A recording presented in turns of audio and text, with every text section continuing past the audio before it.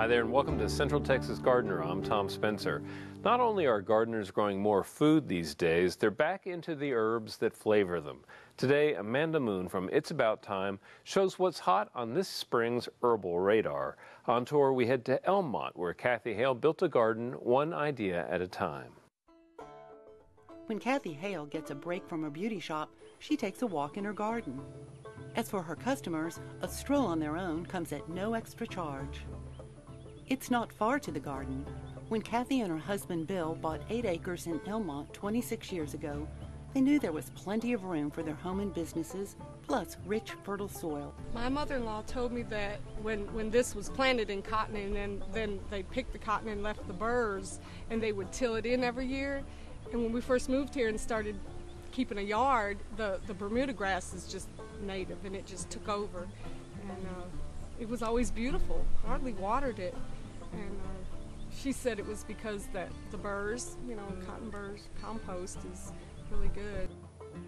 Cathy's plants thrive too when she dug out grass to frame spaces with gardens. Since it was such a wide open space, I wanted to close it in a little bit, make it, because of the fields, you can't possibly make everything look nice. So I just started putting little walls up, fences, and making it a small backyard. One spot is a shady arena defined by the structure she built, along with plants and sun and shade.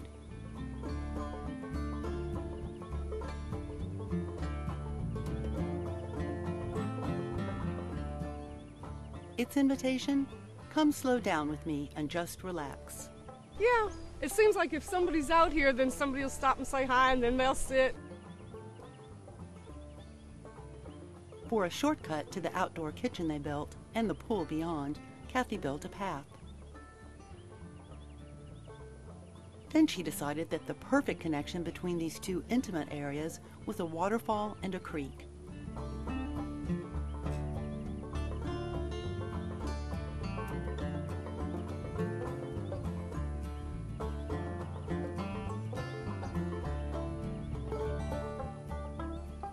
From the pool, the outlook back to the house is broad and sunny. Cathy gave it more formality. Even in the lawn that connects to the house, she planned destinations and viewpoints for whatever the family is up to.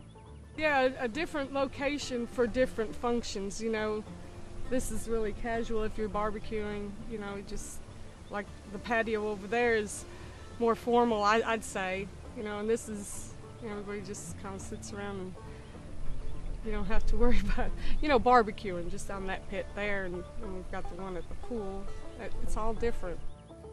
The new patio next to the house started when a first tree they planted grew up. We had no patio back there. It was just all grass all the way to the house, and when the tree got big enough to shade, I couldn't grow Bermuda and didn't want the St. Augustine because of the watering, so instead we just put the patio, and now that's great.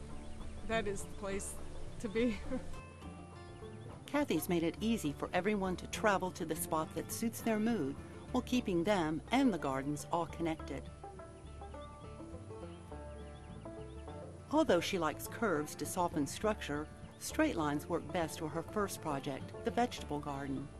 I think people are getting back into the gardens. A lot of people that I'm talking to now with grocery prices, the little garden, the little backyard garden, and keep it small. I don't ever till mine. I do everything by hand, which is good exercise, but a lot of people get overwhelmed with the big garden and have to till, and then it gets hard, rocky, and with our dry summers, if they keep it small, they can just put some drip hoses, and it really does pay off. Have you seen the price of watermelons lately? One watermelon's like $6. Straight lines also give this nook its distinction, with pavers she stained and tempered with mondo grass. I couldn't cut grass in there anymore, so I was weed eating, and it still made a mess, and it was a useless space. So I decided to make it easier, keep the weeds down, just to put the patio. When Cathy finds a spot that needs creative attention, hard work doesn't discourage her. The little columns there, I learned how to brick, and I bricked those.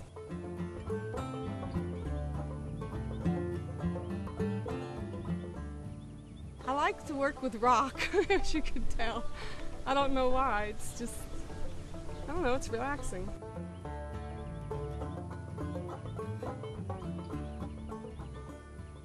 Some of her projects were not on her schedule. I'll tell you what happened right there. That red tip photinia died. Over about 3 years we've been cutting it back, and that was all shade. You know that cast iron plant like shade and that oak leaf hydrangea like shade. And then I've got that big fern in there, and now it's got sun.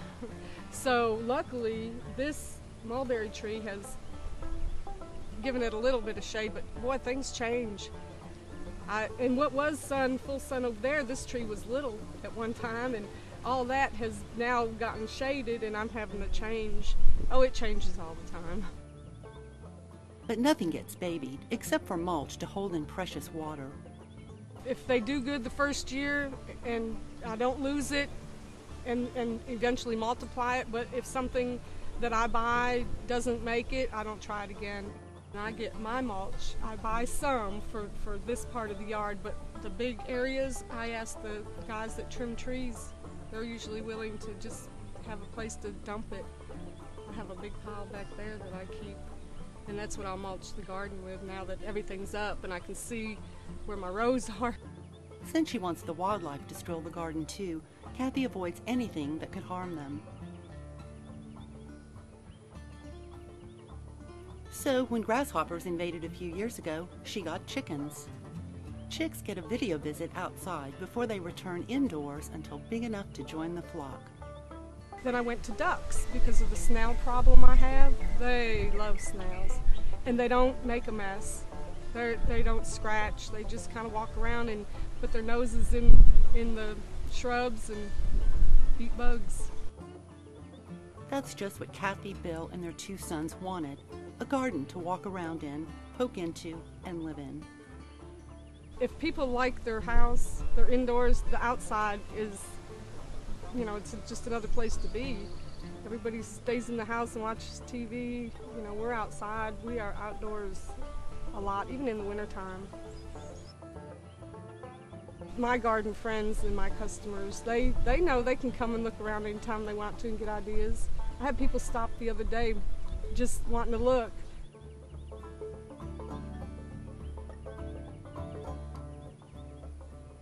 It's very relaxing when it's all done. You look back and you see it and it's like, okay, I feel like I'm in a park, in a way. All right, thanks so much for sharing your garden with us. And right now we're going to be talking about one of the hottest topics in gardening, herbs for your edible garden. And I'm joined by Amanda Moon from It's About Thyme here in Austin. And It's About Thyme, a great place that really is rooted in the herb business, but has grown into a full-service landscape center. Yeah, herbs are, they're actually where she got her start. 18, 19, 20 years ago, her main focus was culinary herbs and antique roses. All right. When you say her, you're talking about the owner. The owner. All right. Yeah, Diane Winslow. And it is a respected nursery, and right now I know the doors are being busted down by people who are interested in growing these plants. There definitely has become a trend this year towards growing edible plants in your landscape, as opposed to just putting in color or shrubbery, and just being able to combine all the different textures and colors and tastes into even smaller yards. Yeah, well, and you can do that. I mean, just because they are edible doesn't mean they're not ornamental. Absolutely. And there are so many of these plants that have gorgeous foliage, and as you indicated, just the textures alone on a lot of these different things warrant them being in the garden, even if they weren't edible. But let's take a look at some of these different things, because there's so many different varieties of plant out there now. People may not be aware of some of their options. Now, we're going to start with the mint family, and there are lots of different mints out there. When I think of mint, I think of this invader species, which you've brought one. It can be, yes. Okay, this one here in the foreground is a monster. That's just the old spearmint. That's the standard spearmint. You know, people are sort of referring to it as a mojito mint style now. It's becoming quite a little popular mint. Right. But there's some great other options. Pineapple mint is one of them. Wonderful variegation, beautiful in the landscape, not quite as invasive as spearmint, but makes a wonderful sun tea. Okay, and what and that is the pineapple mint. This is the pineapple mint right here. See the variegation. I didn't even notice it when I picked it up. Just a little hint of variegation. That one's just got a little bit, and then as it grows and as it expands, it's going to produce more and more shoots that have more of that variegation. I have to do this. Yeah. Yeah. There's a little hint of that pineapple going on there. And just take wonderful. a few slices of oranges and put it in some sun tea with a big handful of the pineapple mint, and it's fantastic on a hot summer day. I think it would be good in mojito, too. Probably so. So the pineapple mint in addition to the spearmint, and then there's yet another variety that you brought. And this one, I love the trailing thing on this, but that looks a little invasive to me as well. It is. That actually goes by two names. It goes by black stem peppermint or chocolate mint. A lot of people know it as. It has, it's a wonderful mint to use in sweets and to use in hot teas. A very cooling effect when you have a cough. Right. Mints, the best thing to do is to put them in a large container. If you want to plant them in the ground, cut the bottom out of it, semi-sink it, and that will help keep some of that lateral growth from invading the rest of your plants. You can always trim around the container. Exactly. Well, very attractive too, though. I really like the dark stolon-like growth on these. It's very cool. But it will root along every one of those stems. I'm sure it will. Now, scented geraniums, I have to say I love the geraniums generally, but the scented ones are especially cool. And you've brought a number of different ones here, and these are really aromatic. They're extremely aromatic, so they're both an aromatic herb, but they're also a culinary herb. You can use them as a base for pound cakes, and they can be used as garnishes and in teas. And the nice thing is they're more shade tolerant than a lot of the other herbs. Right. And this one is a variegated rose lemon, but the other options that you can do, one of them is citronella. One of the things we see is a mosquito repellent. That's actually a rose lemon scented geranium. And the best way to use that is to take the leaves, crush them up, wipe them on your arms, and it is useful for not only mosquitoes but biting flies. Very interesting. Well, love them, and there are lots of different forms. I think we'll keep moving in terms of the different varieties of things that are available out there, but don't forget the scented geraniums. Now, we have lots of different options in terms of oreganos as well. And the oreganos are important because they're both deer-resistant and evergreen. Okay. So they're fantastic in a landscape. One of them is Italian oregano. That's going to be your standard pizza oregano. Another option that you can do is Greek oregano. Okay, now which is this one then? That's the Greek oregano. Okay. And that's going to be a lower growing, and it's going to be evergreen, and it's going to have more of a peppery flavor than your standard oregano. Okay. So when you want a little bit of a bite, that's what you would use. Okay, so this is the Greek oregano, and I like the dark green color on this, and it looks like it would make a fantastic ground cover. It does, absolutely, for sun or part shade even. Okay, and this is the Italian, I take it? It is, and that's going to be more of a 18 inches by 2 foot. Right. Sometimes a little bigger. Sometimes a lot bigger. Yeah. Very sturdy little landscape plant. I planted some in a dry garden in my last garden, and it engulfed some red yucca and a few other things, but it is one of those dependable performers. It is, Yeah. and just trim it back every couple of years, and it was evergreen even this year. Yeah, I took a heavy hand to it about once or twice, and that seemed to do the trick. So, and people should be aware that these are, for the most part, these are pretty tough plants. They really are. They really will keep going. Now, the thymes are really, really popular. It's one of my favorite herbs to use in my kitchen. And which one are we looking at here? This one has a hint of variegation in it as well. It does, and it's referred to silver thyme because of that variegation, but it's a form of English thyme, and so you can use it for any standard culinary purposes, but it makes a beautiful, low-growing, spreading accent in your garden. Full sun to part shade, and the other thymes, there's a variegated lemon thyme that's going to grow very similar. The French thyme is going to be more upright, so if you don't have a lot of room for a spreading herb, but you need something kind of basic, French thyme would be the one to do. Well, and I love the compact form of the thymes, and I know that many gardeners will actually use them like in stepping stone pathways and things like that between the stones. because they have such a tidy and low-growing mounding habit that they're perfect for that condition. And occasionally, if you do step on it a little bit, you release that fragrance into the garden, too. And elfin thyme and caraway thyme are two perfect options to do between stepping stones. Okay, so keep all those things in mind. Lots of cool things there in Too many terms choices. of times. Yeah. Now, this really surprised me because we were talking before we got rolling here, and you're talking about the chards and being good. I always think of these leafy crops as being winter crops. Absolutely. But you said this is a great one for the summer. Oh my goodness. Swiss chard is probably one of the most heat-tolerant salad greens that we can grow.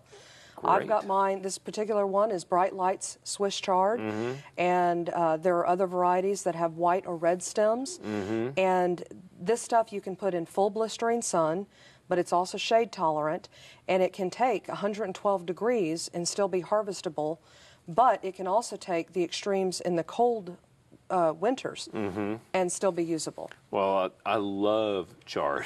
I really, really love it. Wonderful in stir fries and quiches. Right? Yeah, and you know, I've had friends who have some recipes where they use the leaves to kind of wrap things and bake them like a lasagna. Oh, absolutely. You can like use that. it similar to spinach. Exactly. Anyway, wonderful stuff. Now, this one I really wanted to work in because I love the foliage on this. This is salad burnet, and I know nothing about growing this. Well, salad burnet, the cool thing about it is its new growth tastes like cucumbers. So you can chop up the leaves and dress your salad with it. Okay. But it's extremely heat tolerant, makes a little mound in the herb bed or in the landscape even, and is actually evergreen. Love the foliage on this. I love the way it just aligns along the stems like that. You know, a little starburst kind of quality in terms. And it continues to grow like that as well. Okay, really, really cool. So salad burnet. This would also work in some drinks, I'm thinking, like Bloody Marys or something. Exactly, exactly. Certainly it would work with tomato-based drinks. Right, right. Well, there's so many different options. It's hard to just pick any last thing to finish on, but real briefly, we've got to mention the sages because I really love this plant. Absolutely. Sage is a wonderful Mediterranean herb. It's extremely drought tolerant, deer resistant. Yeah. This particular one is tricolor sage. They're going to stay relatively small, so if you don't have a lot of space, like a square-foot garden, they're perfect to use. Okay, well, Amanda, it's been such a pleasure visiting with you, and I can understand why folks are beating down the doors to get to all these really cool plants to include in their garden. So, again, It's About Time, located in the southwest part of Austin. It's great to have you joining us today for the program, and people can find you online, I'm sure. Absolutely. Okay, Absolutely. It's About Time. And thanks so much. Coming up next, we're going to be hearing from our friend Daphne Richards.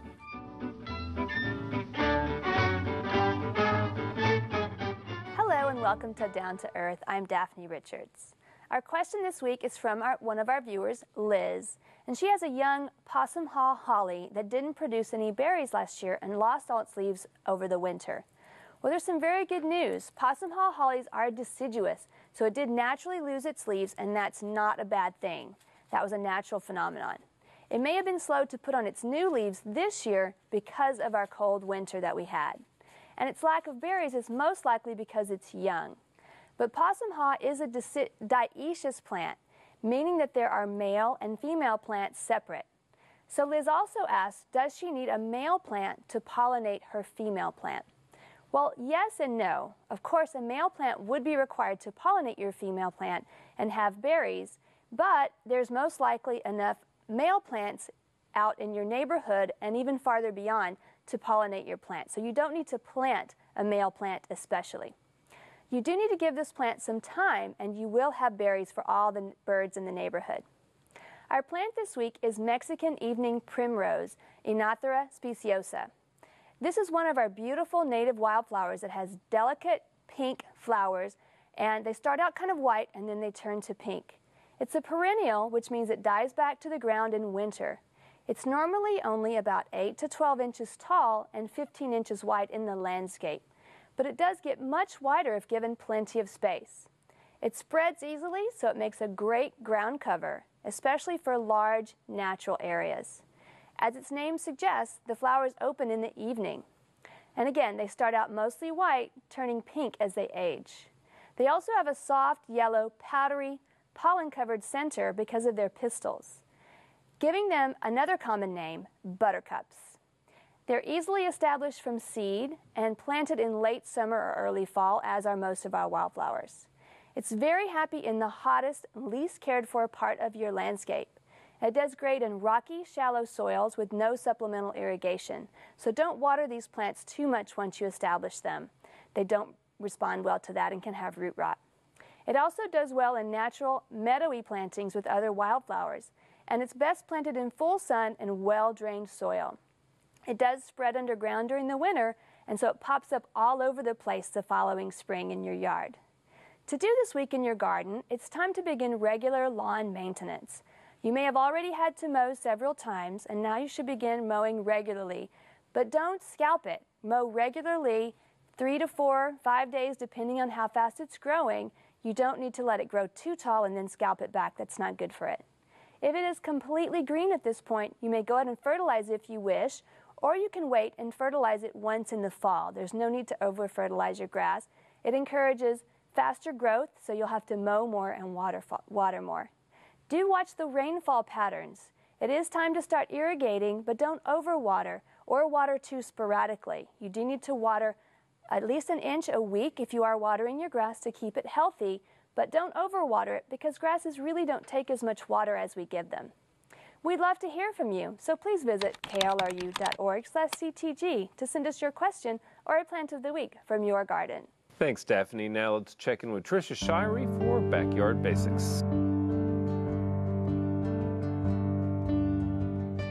Gourds have been used for centuries for birdhouses, musical instruments, dippers, containers, bowls, and just for decorative purposes. There are many shapes and sizes, from apple gourds to birdhouse gourds, bowl gourds, and the loofah sponge type gourd. They're very easy to grow. Now you can find seeds at your local nursery or garden center, and you'll plant 4 or 5 seeds per spot in a very well prepared soil, lots of organic matter. Thin them to 2 plants, the healthiest plants, and provide them strong support. If they're hanging, they tend to get better shapes. They'll form a thick canopy of vines for shade all summer long, and some can grow up to 20 feet or more. Generally, you'll harvest between 10 and 20 gourds per vine, with the largest gourds coming from the very first pollinated of the flowers. They have very few insect problems, occasional aphids, maybe cucumber beetles or stink bugs. Vine borers sometimes bother them. Loofahs seldom have any bug problems at all. They do appreciate regular compost or occasional organic fertilizer for best yields and to keep the vines very healthy. Now, most of them will have about 100 to 110 days to harvest, so plant them early. The vines will start to lose their leaves and the stems turn brown, and that's when it's time to harvest the gourds. And the gourds should be very firm to touch. If you harvest too soon, the gourds will rot. Now, for drying, it may take 4 or 5 months. They can be dried outside. In fact, you don't really want to dry them indoors because they're quite smelly. It's okay if they're out in the elements, but it's better if they're in some shade. And turn them every couple of weeks to make sure that they dry evenly.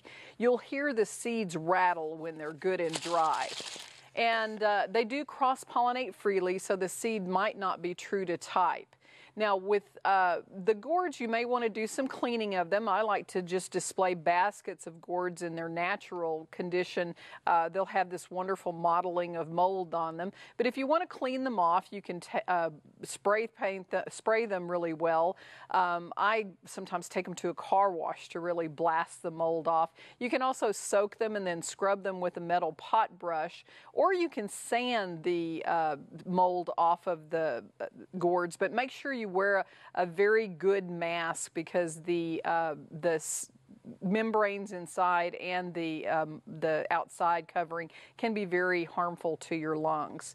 And the gourd seeds will not always be true to type. They do cross-pollinate quite quite readily, so you might not get the same gourds if you plant the seeds, but you might want to try it. Now you can finish them in many different ways. You can use shoe polish for a beautiful finish on the gourds. You can also use a variety of wood stains, from the solid body wood stains for bright colors to just any kind of wood, actual wood stain. And if you're going to use the gourds outside for birdhouses, make sure you're using a non-toxic type wood stain and let it dry very well. You can also use latex or acrylic paints, pens, wood burning tools, and you can cut the gourds open, make containers with them, bowls.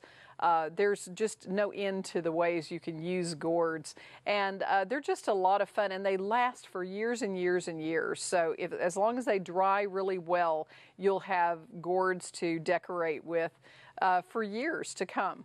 For Backyard Basics, I'm Trisha Shari. Visit klru.org/CTG to watch online, get more tips, and read our blog. Next week, we explore the perils and pleasures of zone pushing. Until then, I'll see you in the garden. To learn about today's program, watch online, and follow CTG's blog, check out klru.org/CTG.